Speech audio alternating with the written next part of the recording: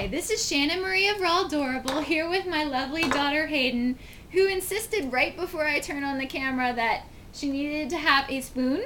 I gave her a gigantic spoon and a bowl, which I thought she was just going to play with, and then she had to have it filled with some freeze-dried strawberries. So she may be busy with that during this. Today we were going to talk about Today I ate a rainbow kit that I had sent to me. But first, we're going to keep with the rainbow theme and make a raw vegan rainbow cupcake inspired by a non-raw version on the Ingredients for Life site that I saw. And I'll put a link to that. But we'll make that first since our hands are clean and we're ready to go. Don't want to be touching all of that until we're done. So what I did ahead of time was I put about, let's say, like a heaping quarter cup of coconut flakes and a heaping quarter cup of cashews into my food processor and grounded them down so they'd be fine like a flour. And then I divided it into 4 containers so that I could make 4 different colors. I put a whole bunch of lemon zest and turmeric into this one and ground it up again so it would blend real nice. And then I put orange zest in this one along with a little more of the turmeric, and then I put a little tiny bit of carrot juice just to give a little more orange color. In this video it probably looks like the same color though, but if you see it in person it does look different. I put some of the freeze-dried strawberries like Hayden has here into the pink one, and the green one has some lime zest for flavor and color, as well as I put a little bit of green powder in it as well. So we have the different ones here.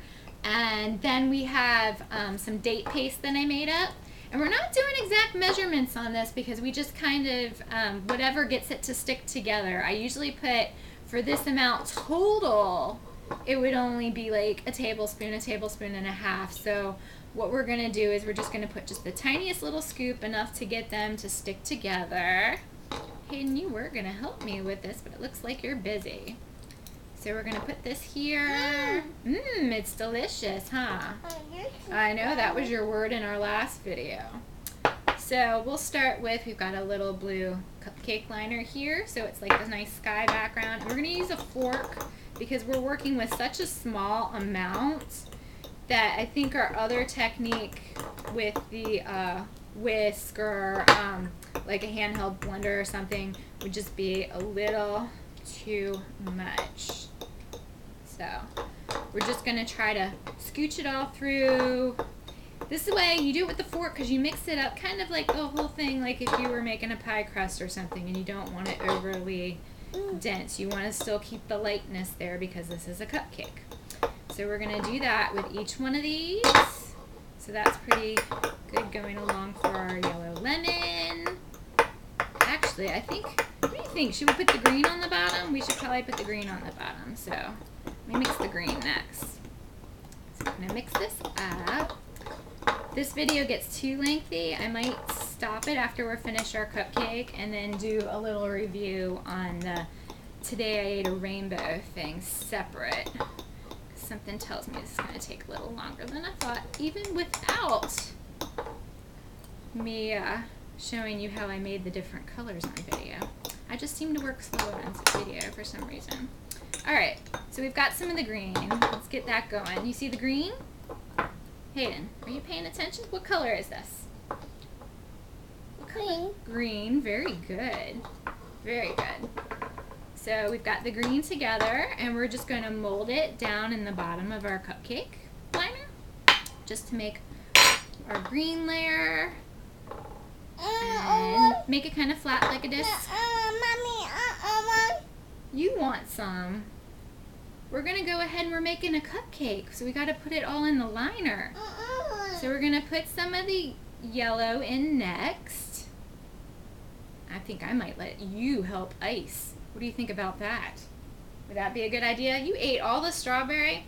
Actually, I have some wet washcloths here to be ready for it. Okay, so we put what color? That was yellow. Yellow? And what color am I mixing now? Red. No, not the red. Which one am I mixing? Do you know? Green. Yeah, the green's on the bottom, and then it was yellow. after this one, I'm going to do red. So what's this one? Strawberry. Yeah, that's strawberry. This color is... Blue. It's not blue, you silly goose. That's the liner. This one is... One more shot at it. I'm going to have to tell you. It's the same color as this washcloth. What color is this? What color? Pink. I would think you'd cooperate more for my video, but of course not. This one is orange. So we're going to put the orange down into the cupcake liner. Mine's not going to be as pretty as the fake version. I'll try this strawberry, Mommy. But I'll try this. we get the idea. So we put the little orange down. Mommy, try my bowl. Try what's in your bowl. Yes, try this bowl. There's nothing left in your bowl. Are we pretending? What are you pretending is in your bowl today?